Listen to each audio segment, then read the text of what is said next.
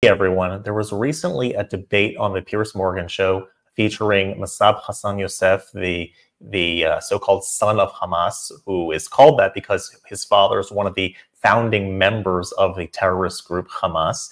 And so he has a unique perspective and experience dealing with the inner workings, the inner machinations of what Hamas is all about. Check out what he says in the interview, and we can take a look from there. Check this out. What's happening in Gaza is not a genocide, it's collateral damage.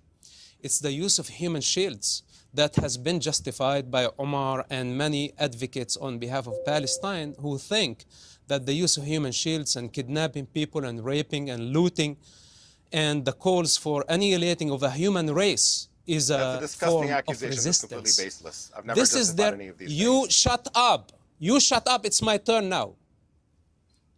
Yeah, so now, by all means, the thing is, go on with your they invert the narrative. They invert the narrative.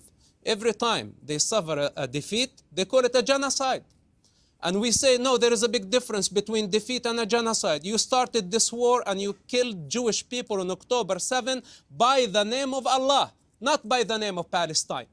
Then the entire Muslim world backed Hamas in a global offensive against the Jewish people, a small minority that is resilient to time, with overwhelming evidence in relationship to the land, the only indigenous people to the land who did not oppose allowing the Arabs to stay in the state of Israel. This is why we have 2 million Arabs in Israel. So now, to accuse Israel of ethnic cleansing, Israel was established to accuse Israel of genocide, while you are the perpetrator. You are the perpetrator. Why are you interrupting me? I listened to your false narrative all the way until the end. No. So this is the time to sit down and listen. Carry on. Sit down and listen. So this is correct. There is no genocide going on in Gaza. The IDF is not targeting Muslims or Palestinians. They are targeting specifically Hamas. They are targeting Hezbollah. They are targeting groups that seek the destruction of the Jewish people in the land of Israel. That is the only qualm that Israel has with anybody in the current situation going on over there.